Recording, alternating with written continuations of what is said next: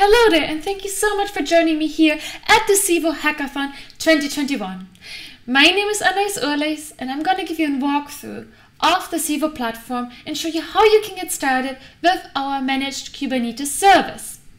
Now, once you start from the website, you will see an overview of what Civo is all about.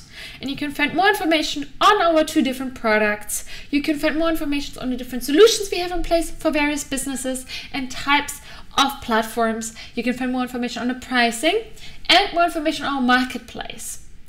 Now, before we dive into the marketplace, I'm going to show you how you can get started with Civo. Once you're not logged in, you can find here a button that says create an account. Now, once you click on the button, you will be led to the following screen, where you can sign up to Civo and create an account. You just have to provide some basic information, such as contact details, create a password, and then once you create your account, and before you can get started, you are asked to provide credit card information. Now, it's not for us to make you pay, but just simply to ensure that your account is authentic. Now, once you sign up and through the Civo Hackathon, you will be provided with Civo credits so you can get started with Civo Kubernetes clusters. Now, I'm already logged in over here. This is how my dashboard looks like. I'm logged in as an admin. So it looks slightly different than your account, as in I have here the additional admin and content tools. However, you will have in your dashboard all the other different menu items in place. Now, first of all, we want to take a look at the Civo Academy section. This is especially useful if you're completely new to Kubernetes or if you want to deepen your Kubernetes knowledge. Within the Civo Academy, the Civo staff has created lots and lots of tutorials of video content that helps you to advance your knowledge on Kubernetes. And it can also help you throughout the hackathon, either if you have questions, if something is completely unclear how something works in Kubernetes, or if you want to make use on specific concepts in Kubernetes. Now, you can also find the Civo Academy section right here. If you go to the Community tab on the main site and you click on Academy, this will lead you to the Civo Academy section on the website where you can see further information on the different courses that we currently have listed. Additionally, since we're already at the community section, we have a tutorial section. Now, the tutorial section provides you with comprehensive guides on Kubernetes, on integrating different cloud-native tools within your Kubernetes cluster, making use of different cloud-native tools, getting started with different cloud-native tools, and also specific use cases with Civo and using Civo within your cluster. So if you have some specific concept idea, something, some tool, some tutorial, some platform you want to integrate, then please also make sure to check our guide section and have a look if we already have some guides on the topic that you can use for your own purposes that you can feed off on for your own hackathon project. Now, next we want to go back to our dashboard, to our account. And we have here several additional tabs. Now, the KubeQuest tab provides you basically with a step-by-step guide on how you can get started with Kubernetes and Civo specifically. If you're completely lost, this is a great place to work with, to get started on, and to learn more about the Civo platform and how to use it. So it's basically a getting started guide. You don't have to follow it, but it's really, really handy for you to get started and really explore Civo and use Civo to its fullest potential. Now, we also have compute instances. Let's head over to the compute instances. As you can see, I have one compute instance running right now. This is not something that I'm going to focus on within this tutorial. We have other written tutorials in our guide section, as I just showed you. So make sure to check it out if you want to use our compute instances. Next, we have a suggestions tab. Now, the suggestions tab is for you to provide us with feedback, with thoughts, with ideas for features. In case there are any that you want to have, that you want to see within Civo, you can let us know over here. Now, additionally to the suggestions tab, you can also join, and I highly suggest you to join our Civo Slack channel, where you can ask questions, where you can get involved with the community, where you can provide us with feedback, thoughts. If something is not working, if you have any problems, you can also jump into that channel and let us know. We soon have a refer a friend feature coming up, so stay tuned for that. And lastly, we have our account section. Now you will find additional information on the quotas that you currently have in place, meaning what kind of instances, what kind of Kubernetes clusters and the cluster size and so on you can spin up. But the main section over here is, well, first of all, the activity section, so you can see your previous activities within your account. So in case something goes wrong or in case you're not sure what happened throughout you using the account, you can go over here. But the important tab is the settings tab. Now within the settings tab, you can first of all specify your personal information. You can update your password details, set up two-factor authentication, and we also have our security tab, and the security tab has your API key. Now this is especially important once you want to use the Civo CLI, which I'm going to show you in a second, but also if you want to give any external application access to your Civo account. So for instance, if I want to push information to another application, if I want to use GitHub Actions, and I want to give that access to my Civo account or any other CI/CD platform or other tool or other platform to either spin up and provision infrastructure on Civo, or to go ahead and use information from my Civo Kubernetes clusters or other Civo resources. So that section is in particular important. That's where you find your API key. Now we head back to our Kubernetes section. As you can see, I have one cluster currently running. That cluster has 3 compute instances. Now it's cluster of size small, 3 nodes. This is the API version, or like the Kubernetes version it's using. And we can go ahead and we can create a new cluster. Now, upon you creating a new cluster, you have to provide a name. Example, just an example cluster. Now I can specify the number of compute instances I want to have, the number of nodes I want to have within that cluster. In this case, I'm just going to specify 4 nodes. I can use an existing firewall from all of my firewalls, so they should probably clean up, or I can create a new one by default. Now here you can specify the cluster size. I highly suggest you to go for medium clusters because it happens a lot that people choose small clusters and then they spin up lots and lots of workloads and different applications on their Kubernetes cluster, and some of the nodes get into not ready state because their resources are overutilized and they can't keep up with the load, and then you can't schedule new workloads. So please do go for the medium cluster. For some workloads you can totally go for the extra small one, like if you have really small workloads you can go for the small or extra small one. I suggest you for the hackathon to go for the medium one or for a larger one. Now here we have our marketplace, and I'm gonna talk a little bit more in detail about the marketplace. It's highly specific to Civo. You can find lots of different applications from the cloud native ecosystem, from the cloud native environment. You can also find additional tools that are integrated with Civo right here at the marketplace. Now here you can specify which applications you want to have running on top of your cluster as it spins up.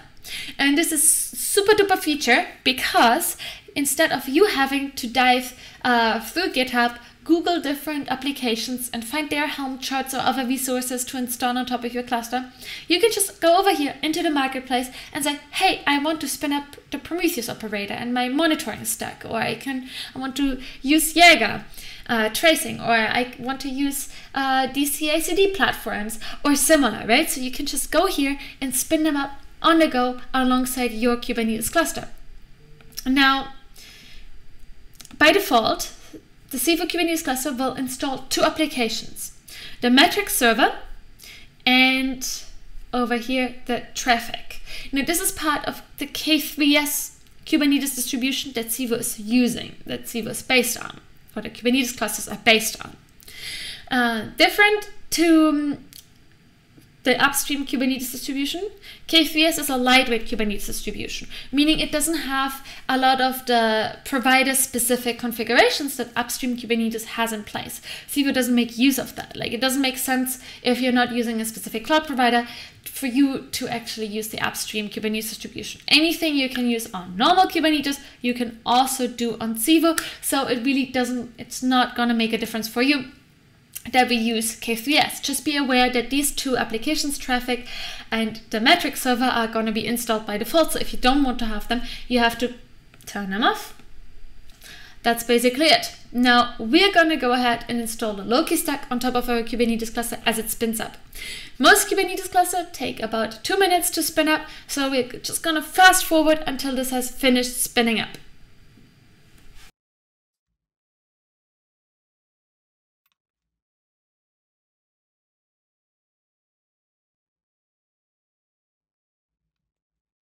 And now it's finished. Awesome. So now here we have our Kubernetes cluster. This is amazing. We have our 4 compute instances running within a node pool. They are running over here. And now we want to connect to this Kubernetes cluster. Now there are several options that you can connect to. You can either use directly to CLI, and I highly suggest you to go to the CLI and install it. Now, with the CLI, you can also spin up Kubernetes cluster directly through the command line, through your terminal. And there are other videos and other tutorials and guides that show you specifically how to use it, how to set it up, how to get started with the Civo CLI. So I highly suggest you to check those out. Now, we're going to go ahead and we're going to download our kubeconfig. So we download the kubeconfig, and now it will appear within my downloads folder. So in my downloads folder over here, I have now my Civo example kubeconfig, as you can see. Now we're going to open our terminal and have a look at our downloads folder, and here is our kubeconfig. And if you now type export kubeconfig and we specify the Civo example kubeconfig, it's basically Civo, then the name of the cluster that you provided, and then kubeconfig. Now we're connected to that cluster, so I can say kubectl get nodes, and I see all of my nodes that I spun up as part of my cluster. Now I can go ahead and say kubectl get namespace. This will provide me with the different namespaces within my Kubernetes cluster. As you can see here, I have my monitoring namespace and my Loki namespace. Now kubectl get all in namespace Loki will provide me with the information within it of the different resources running within the namespace. As you can see, I have Promtail running here. Promtail is spin up for all of, well, running on each of those nodes. For each node, it's spun up once. And then I have here Loki. That's basically getting all the logs from Loki. Now I can go ahead and use Loki straight away after I spin up the cluster. Now, additionally, I can open up my repository, something I want to deploy to the cluster. And within the repository, I have a manifest folder. Now, let's have a look at the manifests folder. Manifests. And as you can see, I have a deployment YAML file and a service YAML file right here in that folder. Now, I want to deploy both, so I can just get kubectl and then apply. But we need a namespace to apply to. So we create our namespace first. Kubectl create namespace. Let's call it app. And then we're going to apply the resources that are in this folder, the deployment YAML file and the service YAML file. So kubectl apply the file, and then we specify the folder. So we're just going to specify manifests, and we want to deploy it to the namespace app. Now this is going to create both my deployment and my service. Now I can go ahead and say kubectl get all in namespace app, and I see all of the resources that are spun up because they're defined within my deployment YAML file and my service YAML file. And this is one way how you can interact with your Kubernetes cluster. Now, you could also use the Civo CLI directly. This is the Civo CLI, and you have several different options. When you first get started, you have to connect to your API key. Now, you can go ahead and say Civo API key list, and I see my different Civo API keys. Now, right now, I'm connected to the demo key. That's right here. Now, I could also say Civo API key add, and I can add one of my, or like I can add a new API key from my settings, from the security tab within my settings. I can add it right here. Now this is an old API key, so I'm not going to do that right now. Now next I can also specify the region I want to use and interact with through the CLI. So I can say Civo region list, and I'm currently connected to the London 1 region. If I'm connected to the Frankfurt region, I might not see the clusters that I have within the London 1 region. So make sure you're connected to the right region to see your clusters. Now I can say Civo Kubernetes list. And this will give you my 2 clusters.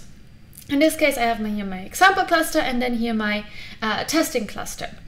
And I can see the region and the nodes and how many node pools I have and whether those clusters are active right now or what their state is.